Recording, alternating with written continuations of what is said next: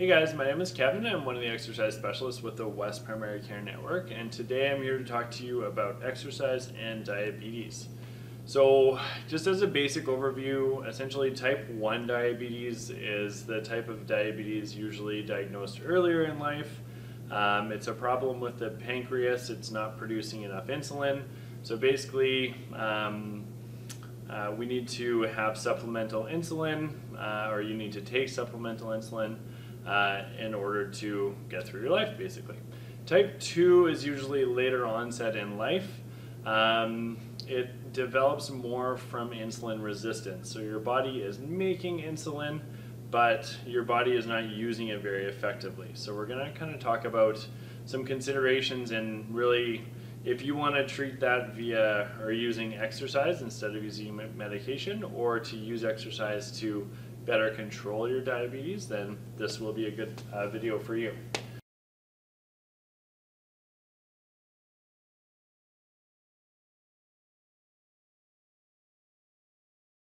So first of all, I want to get into safety. There's 3 main points I want to get across in terms of safety, whether you're type 1, type 2, or gestational diabetes.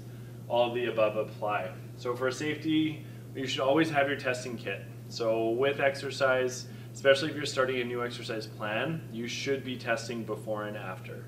I know some people, it's difficult if you're exercising regularly, it's a lot of testing. But realistically, especially if you're starting a new plan, you have to test before and after. And then if you do the same workout over and over again, you kind of get a gauge for, a 60-minute walk is going to drop your blood sugars by this much, and you see that over and over and over again, then you can get away with testing less often. So always have your kit with you, test before and after. More importantly, if you ever do have a low or you start to feel symptomatic, that is the time you need to have that kit nearby to be able to test to tell where are your blood sugars. Which brings me to number 2. If you test and you see that you are low, you have low sugars, then you need to have some food nearby. I have been in the circumstance before where the person didn't have anything and I had to run around the rec center, go find some orange juice or a granola bar, bring it to them, they ate it, and then they felt better. But you should have that. I'm not always going to be around to run and find your granola bar, so always exercise with some kind of simple sugar nearby. Granola bars are usually a pretty good option. Straight orange juice or straight sugar isn't usually your best option because it'll help you for about 15 minutes, but then you better go have something more substantial that's not just pure sugar. So it can be a quick rescue, but something with more mixed protein and fat is going to actually help you more within the next hour to 2 and sustain your sugars for a little bit longer.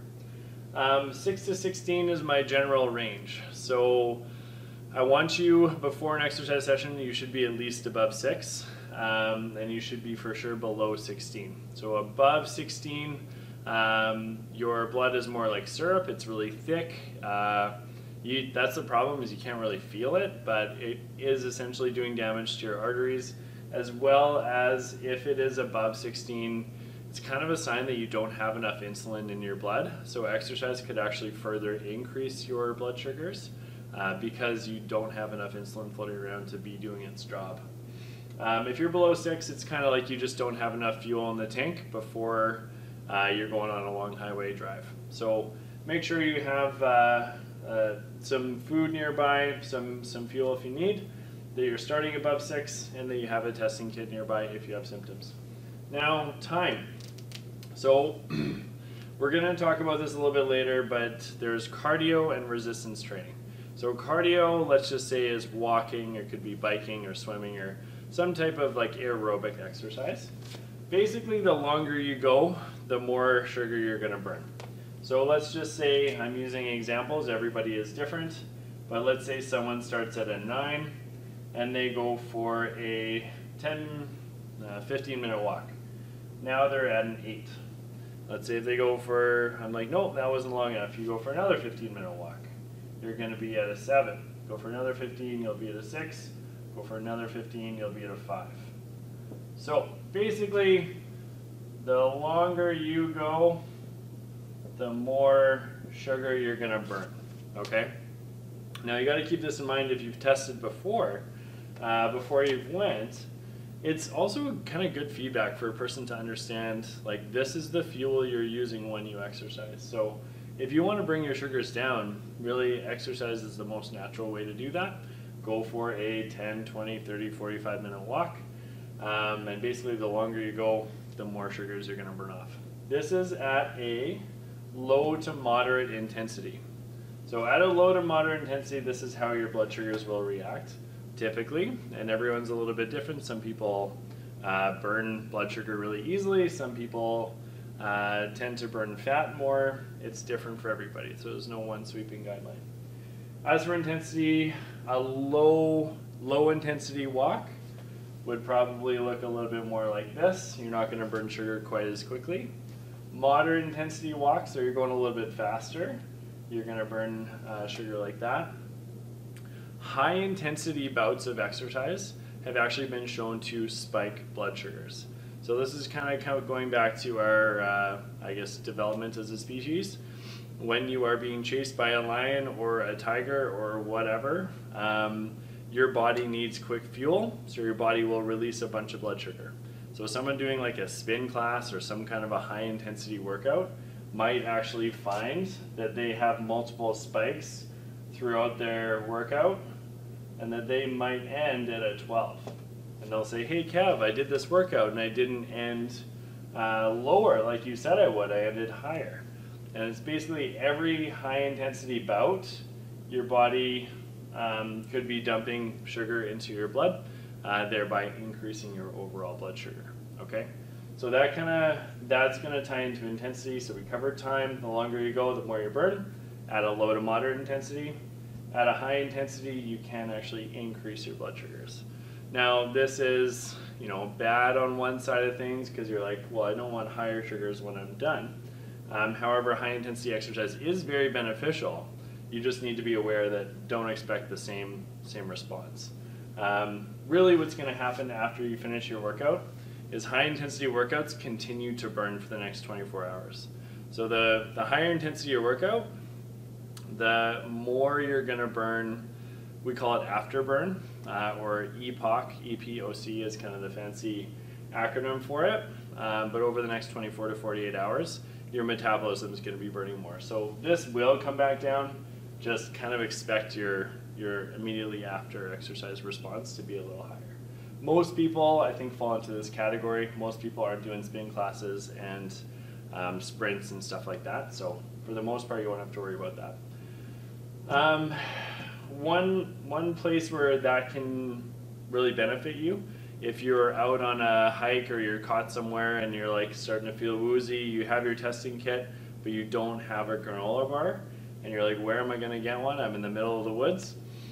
Go for a quick sprint. Like, do something really quick jolty, but like fast acting, high intensity, go for a quick sprint. If I was caught, if I was with someone with diabetes and we didn't have anything for them to eat, that's what I would tell them to do, because that has the best chance at actually increasing their blood sugar. Your body's got a lot stored. That's just the way to release it. So a high intensity bout could actually save your life. Type. So going into this cardio, so this is more walking, swimming, biking. That's kind of the expected thing. So as for cardio, what we recommend is 150 minutes per week is what you should be striving for, in bouts of 10 minutes or longer. So 10 minutes at a time activates your aerobic energy making system. So you could do 15 bouts of 10-minute walks. You could do 5 bouts of 30-minute walks, 3 bouts of 50-minute walks, whatever, but target, you should be shooting for about 150 minutes per week. The other type of exercise you should be doing is resistance training. So resistance training includes like dumbbells, body weight training, could be machines, elastic bands, anything like that. The idea behind resistance training, realistically what we're trying to do is rebuild muscle mass and rebuild strength. as you get older, every year after about 40 to 45 years old, you're going to lose between 0.5 and 1% of your muscle mass. So that's not a lot year to year, but over 10 years, 20 years, 30 years, that could be 30% of your muscle mass. That's a very, very high or large amount. If you're not doing resistance training and you're losing all that muscle mass, that's when diabetes can develop. So oftentimes it'll show up in someone who's 50 or 60 or 70 years old and they are inactive. So if you're inactive and you're getting up there in age, essentially you're losing muscle mass and potentially gaining fat mass. That's going to develop something called insulin resistance, and the insulin that you do have just isn't doing its job anymore. So if we add in resistance training or strength training and rebuild some muscle, that's going to make that insulin become more effective, and that's really how strength training helps manage your blood sugars. Okay, so what do we do for resistance training? We have some other videos that you can see. There's a body weight training, there's elastic weight training, there's dumbbells, there's a variety of equipment. There is body weight only. It doesn't really matter. You do any one of those. What you should be shooting for is with every exercise, you should be doing at least 6 exercises. Probably I'll say 6 to 8 is kind of my minimum number of exercises. And then you should be doing somewhere between, I would say, about 8 to 20 repetitions of each exercise. So you can see our other videos. It's going to give you a lot more education about how to do strength training. But what I'm trying to get across here is when you do strength training, it builds muscle, and having more muscle is what helps manage your blood sugars over the long run. What's cool about weight training, so you see how cardio kind of burns sugar the longer you walk. With weight training, your blood sugar quite likely will go up in the short term because it's kind of a version of high intensity exercise. And then over the next 24 to 48 hours, your sugars will actually be lower. So this span here is 1 to 2 days, and your sugar should be lower than baseline. The reason for that is, this is that afterburn I'm talking about. Reason for that is your body's trying to repair itself. If you just did a bunch of strength training and you're building muscle, over the next 1 to 2 days, your body is rebuilding the muscle that you essentially tore during that workout. So basically, work out for 30 minutes and reap the benefits for 48 hours. That's kind of the idea why strength training is super beneficial for helping with blood sugar control. And if you can do that 3 days a week, Monday, Wednesday, Friday, then essentially your body is constantly rebuilding itself, and there's a blood sugar cost or an energy cost to doing that. And then you're going to be bigger and stronger. So that is the summary of what I want to get across with exercise and blood glucose management. Make sure that you have your kit, make sure you have some food, and then you start between 6 and 16. Low to moderate intensity exercise, the longer you go, the more you're going to burn. If you get into the 4 to 5 region, it's time to have some food. You're in the danger zone. Low to moderate intensity, that's what it's going to look like. High intensity, it'll go up. Cardio, you should be shooting for 100 at least. Realistically, the guidelines say 150 minutes per week of walking, biking, swimming, rowing, arm ergometer, any type of continuous movement. 2 days per week at least, ideally 3, you should be doing some kind of strength training. If you do these things, you can either reduce your medication in the long run, and it's just a way more natural way to control your blood sugars.